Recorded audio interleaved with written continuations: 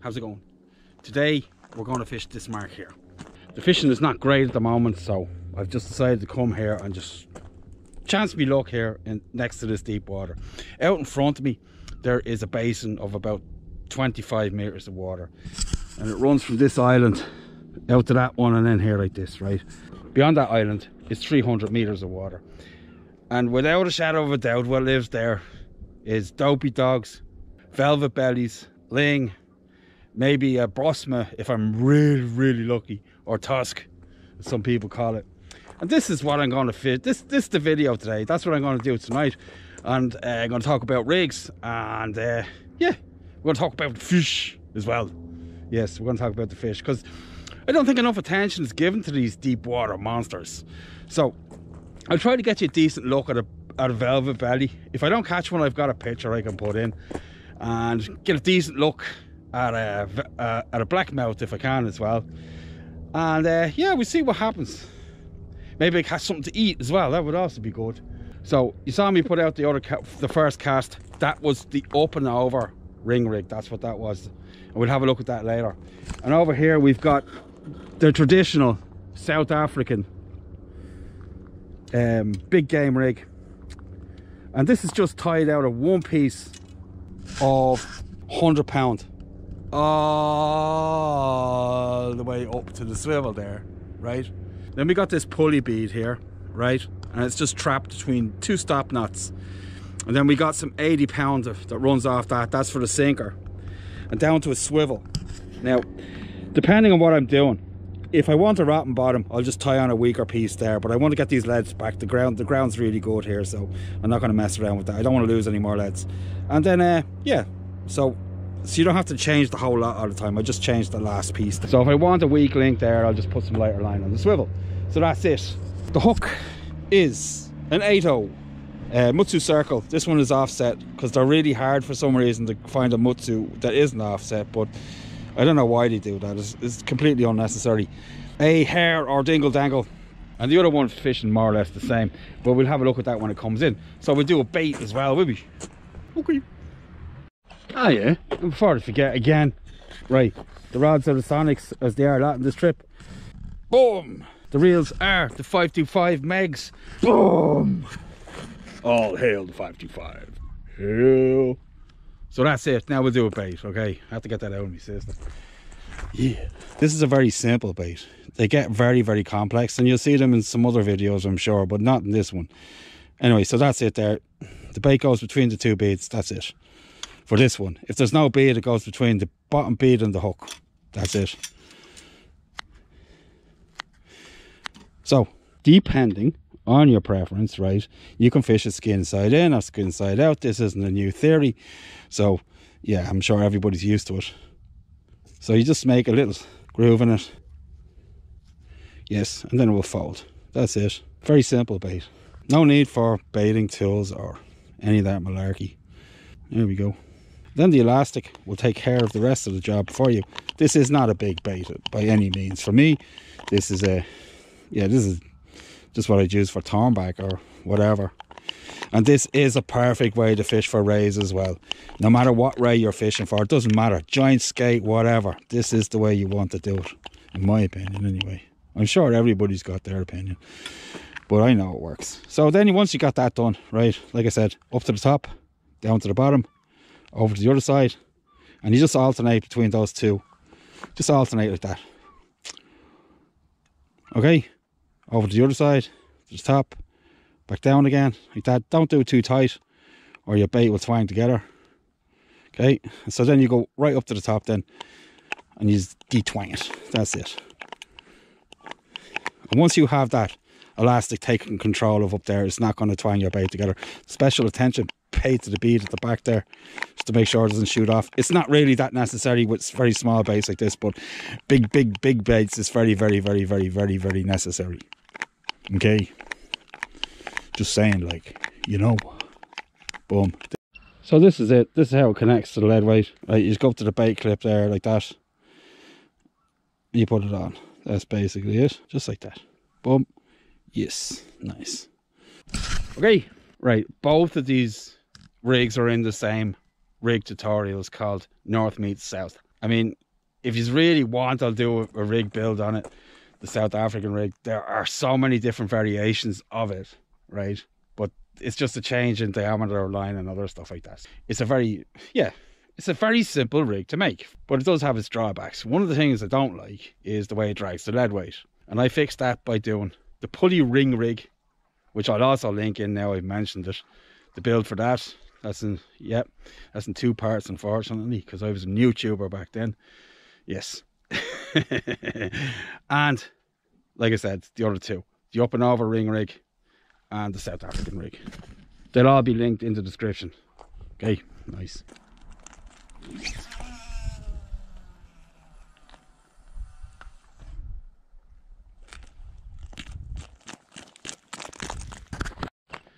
The wonderful thing about Norway is that if, you know, the fishing isn't great, the scenery's always magic. Look at that, look at that. Look at those mountains over there, man. Look at them. Wow.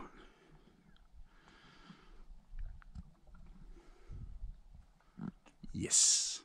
Would not like to be under those clouds over there. That looks brutal. Very, very pretty. That's what it is.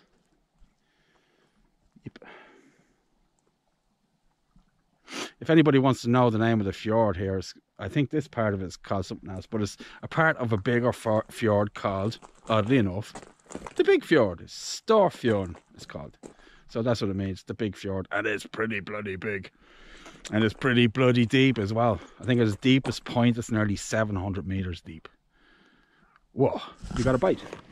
As I was blabbing. Come on, fishy. Do it for me. Daytime action. Unusual. Could be a crab though. Oh, that's no crab. It's a dopey dog.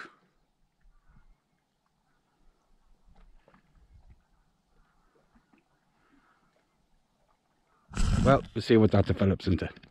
It's developed into this.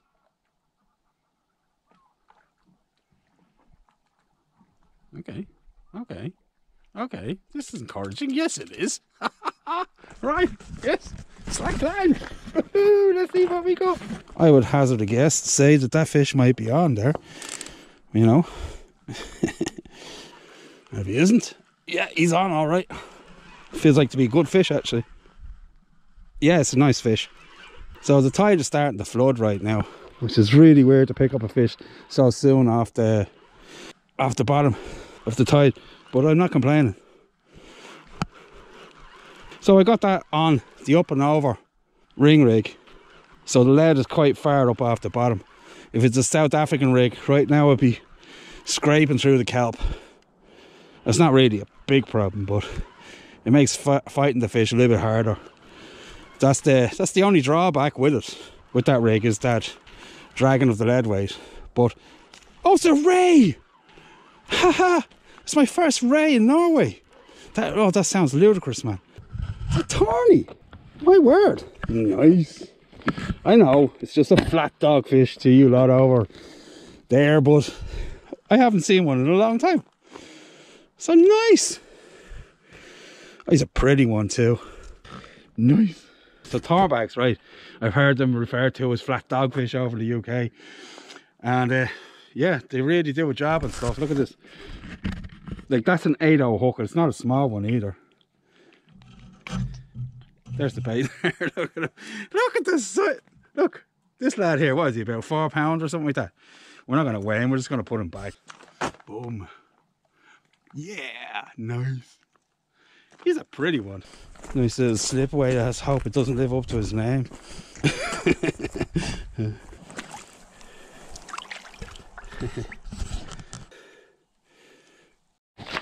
Well, anyway, off he went anyway.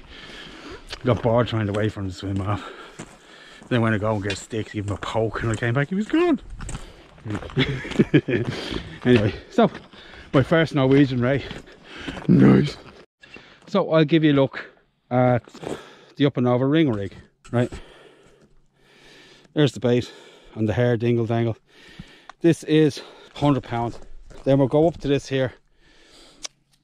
This 2 pieces of lumi tube just stops things from tangling.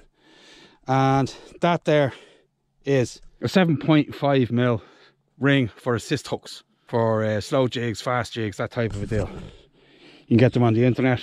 Assist hook, solid rings is what you should search for. And then we got £100 mono up to an up and over gadget of your choice. Mine is a little relay clip. So that's it. Well, I'll show you how it works. There's the lead weight, there's the ring there, right? So you just fold them over like that. You take the ring up to the clip. Bumski. Yes. You take it down. I clip it on, that's it. And it gives you all that room for the bait there. Okay, that's it. That's the up and over ring rig. Of course I picked up a ray on it. It's one of the best rigs for a ray. And now we got another fish. Oh my word.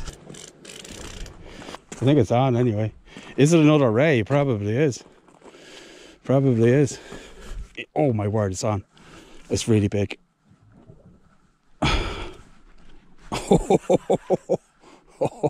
Holy crap.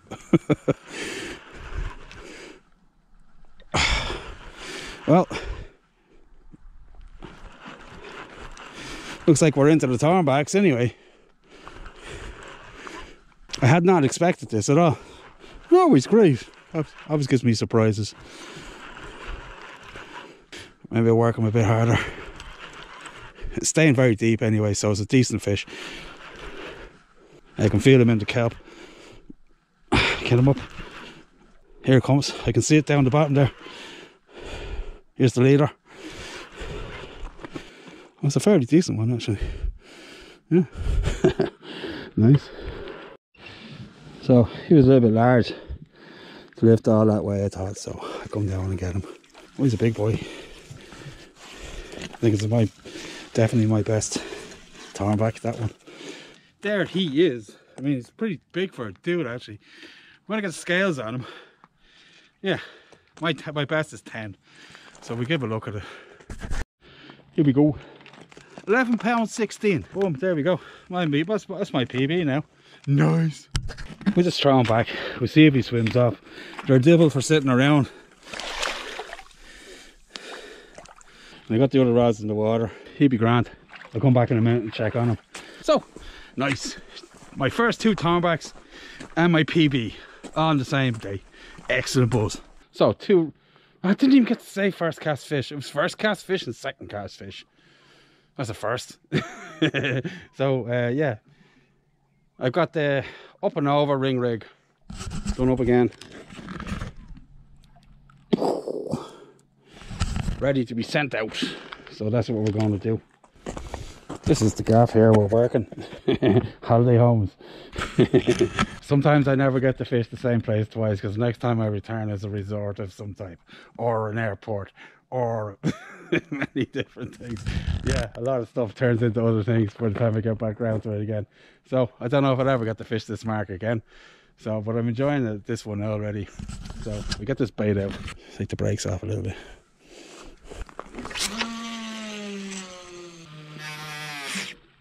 Sploosh.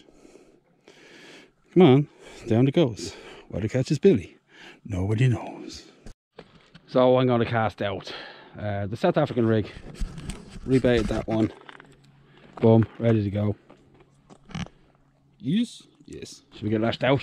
Let's see if we catch another fish. Yeah. So let's go.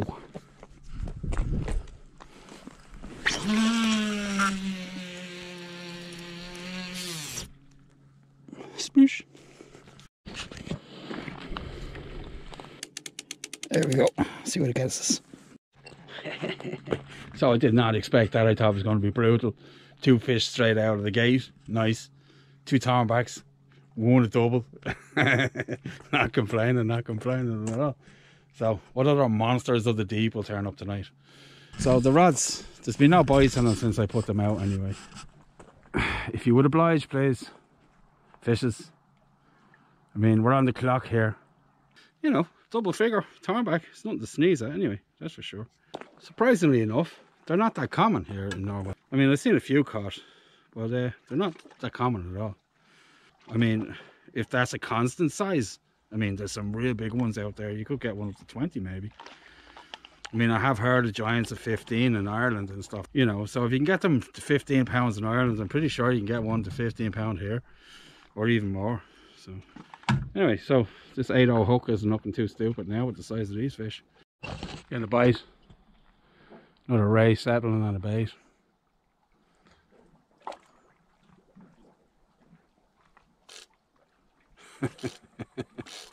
I think he's got it then, has he?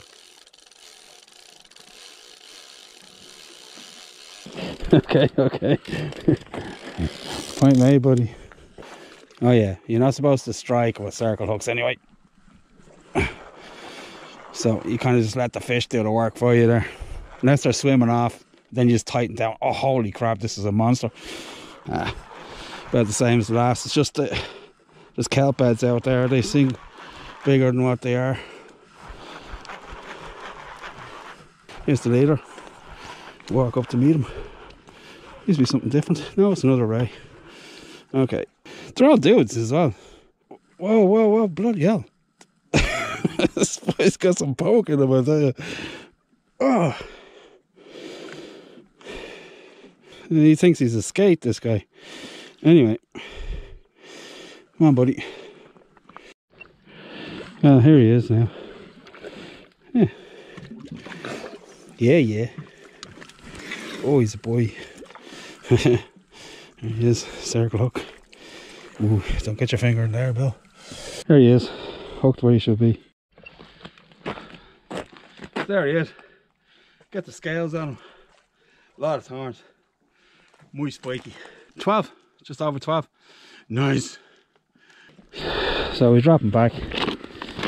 These things are beasts. The tide's up now. They'll be alright. So.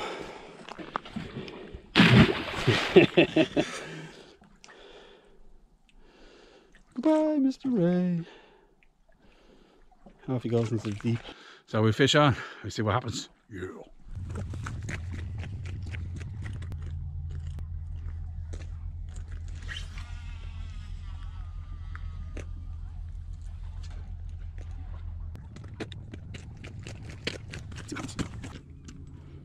Boom. My hook choice tonight is big because the fjords around here are very deep, and it means velvet bellies. It means dopey dogs.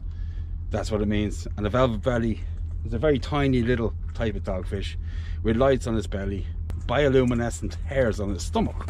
It's a type of bacteria that grows in there, and they glow from the bottom. So if a predator was underneath, he would be hidden because of the illumination of the sky above. So you get me? Just like, you know, most fish are light on the bottom and dark on the top.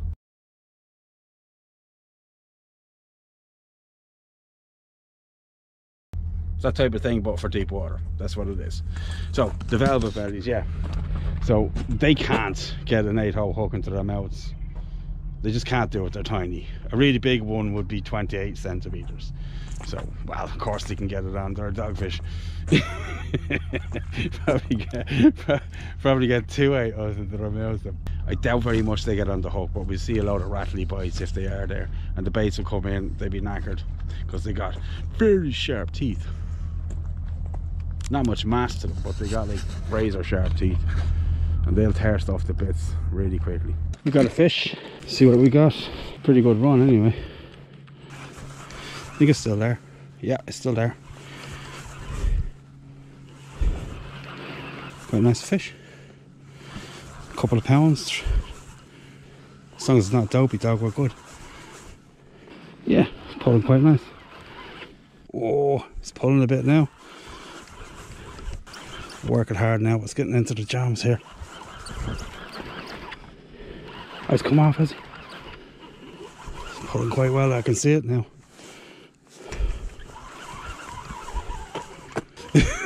Of course, it's the dopey dog. That's a ling. Yeah, nice. Din dins. Yeah, nice ling. It's about three or four. Nice ling. Lovely job. Nice little scrap of him. Fair few ling around here anyway. Right, out with another one. Nice little ling. About 3-4 pounds, I'd say. So we get this boy lashed out.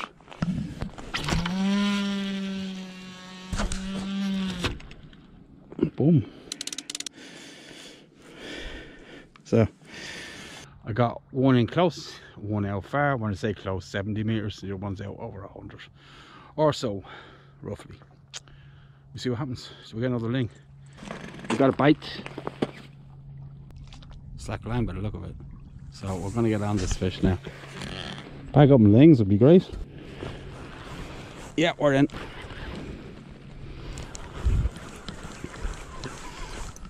It's really great because I don't want to be eating the cod and I can't eat the flatfish. So a few ling is nice. It's gonna be a dopey dog, isn't it? Yes, of course it is, Billy. Oh, it is a dopey dog. Damn it. I spoke too soon. Yeah, it's a dopey dog. Anyway, one dopey dog.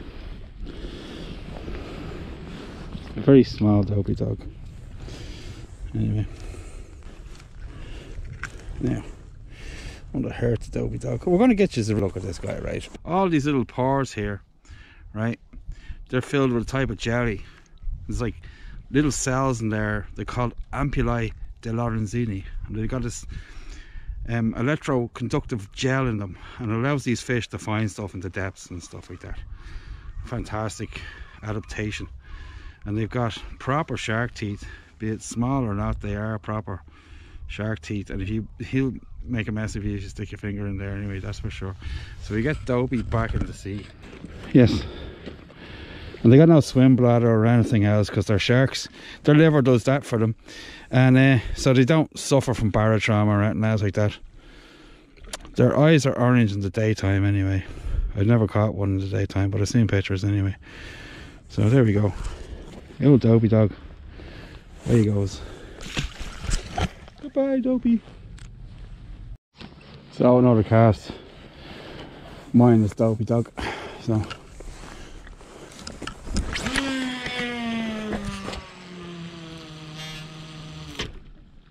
maybe we get a ling this time. There we go. Nice ling. I didn't know, but they have that same arrangement as the hake do with the second set of teeth there. Can't see down any in his throat or anything else, but they got that second set. They're not as sharp as hake teeth, but they're pretty sharp anyway. Yes. So right, I'm really bored. Let's weigh the ling. We got 3.2 pounds. Yeah, I was bang on. 3.2 pounds. More or less sat motionless now for the last ages. I mean, not a damn thing happening. Anyway, so this is going to be last cast, I reckon. Run out of bait. This is it. Last cast scenario. Yeah.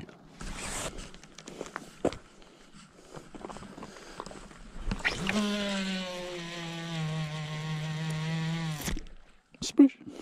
Down it goes. It catches me another monster ray. Nobody knows. See if we get another beastie. Yeah. Run out of bait. It's time for me to go home. So I'm going to take in the last rod. There's something on it, but it's probably a crab. So we'll see what's going on there. No, there's nothing there. Just some crabs in the weed, just pulling at it.